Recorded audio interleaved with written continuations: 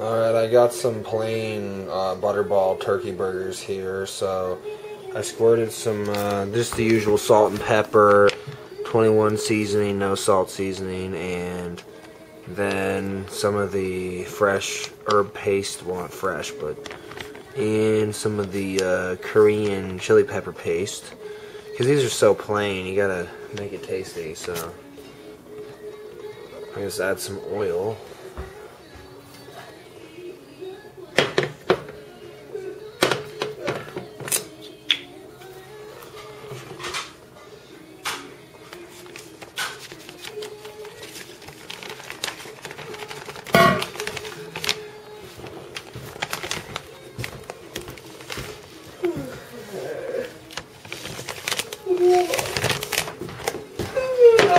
Alright, we got that oil there to soak in. And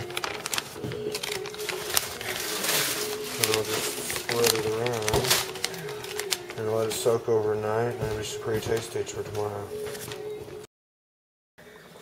Hey now, baby, everything you do is crazy.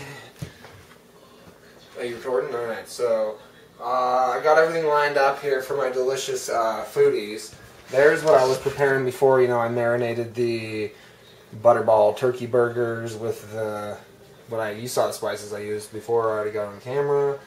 And then we got some rice bits with cauliflower and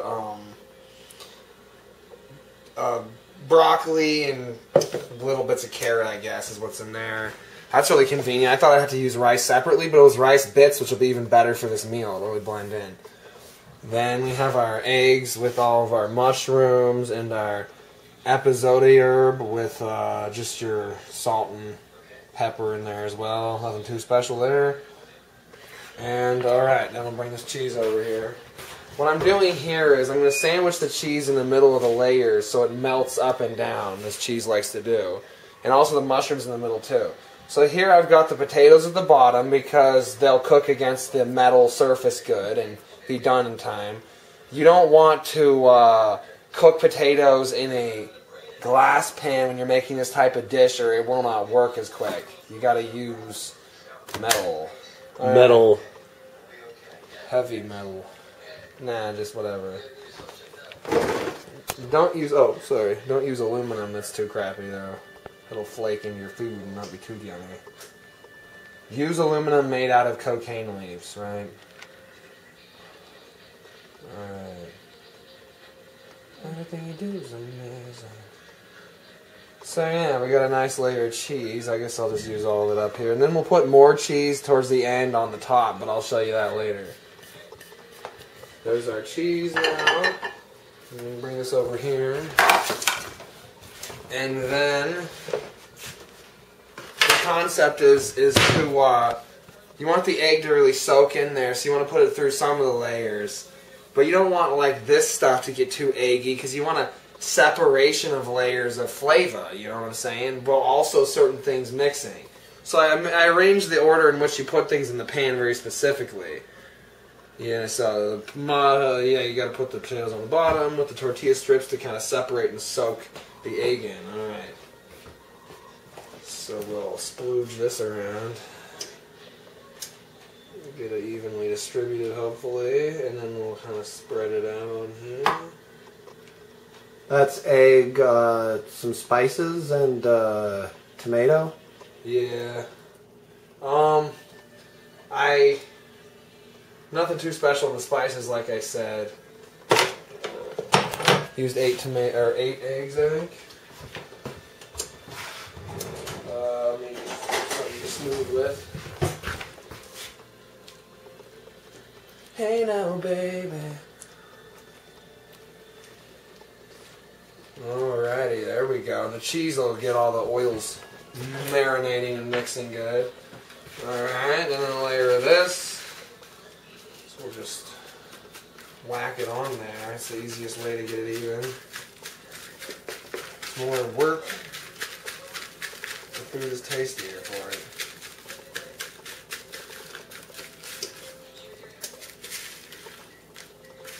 I'm a food magician.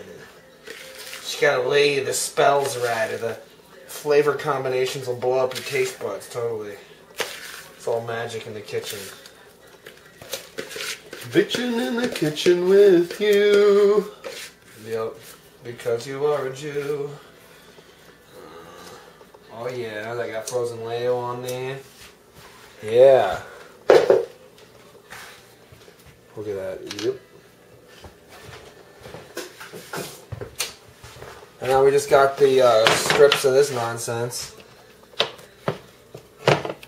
See if we can get this evenly distributed across the surface so it can really brown it nice and melt its juicy fat down into the rest of the ingredients. Oh yeah!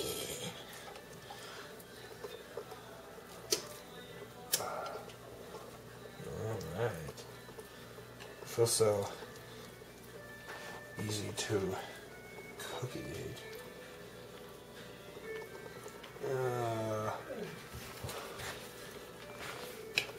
I could probably be faster, but whatever. I'm a perfectionist, sort of.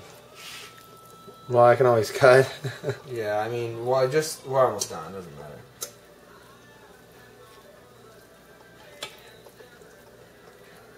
Alright.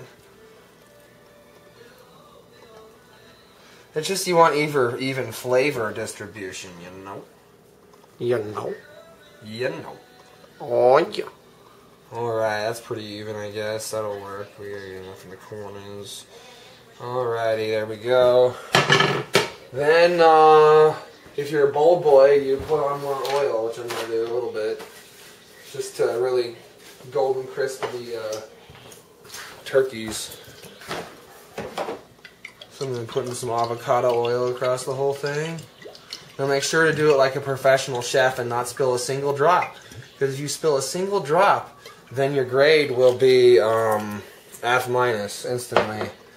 It's the secret. The oil splash. If it doesn't land and soak just right, it won't taste good. Alright, I'll put it in the oven now at 380. I guess top shelf. I don't know. We'll start with bottom shelf. There we go. We'll let it cook for... Alright. Here it is at 40 minutes. Looks pretty tasty.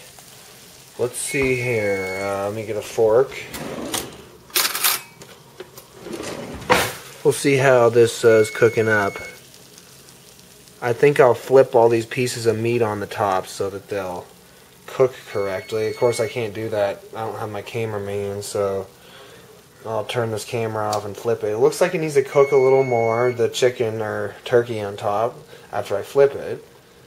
Put some more oil on it. Then, I'll check the potatoes on the bottom. Let's see here. Oh, yeah.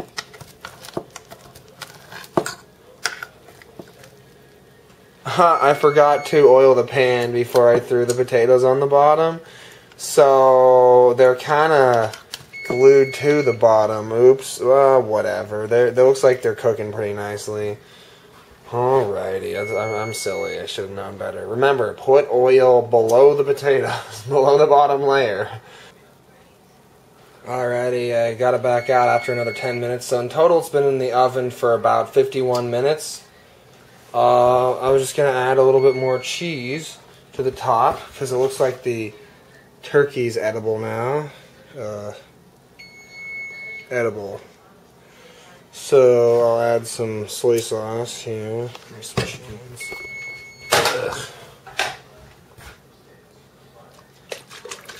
Add a little bit of soy sauce. I didn't want the flavors mixing too early while it's cooking, so the soy sauce goes on the chicken and will soak down into the potatoes just for a few minutes while the cheese melts.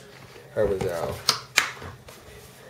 Some people would just put the soy sauce on their own individual platter plate, but I kind of like it a little bit cooked in with it.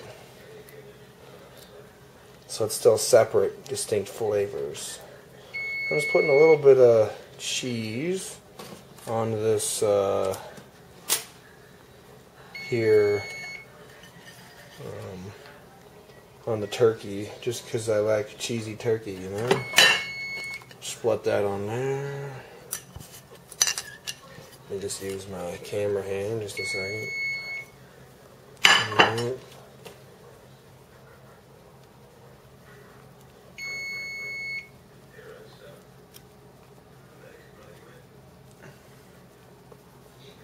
Alright, there's some more cheese on there, I guess. Put it in the oven for a couple minutes and let it melt, and I'll show you it one more time if I have any battery left. Then it'll be edibilizing time. See you in a minute. Oh yeah, alright, let's scoop some out here. Look at that tasty goodness. Oh yeah. Put it on a plate next to our avocado. Check it out, there's a meal. You could add some bread, some salad, whatever you wanted on there, you know. Make it a good old country meal. It's too hot to try yet, but it tastes real good, I'm sure. You know the ingredients, you can guess the flavor. Here's been another recipe. See you next time.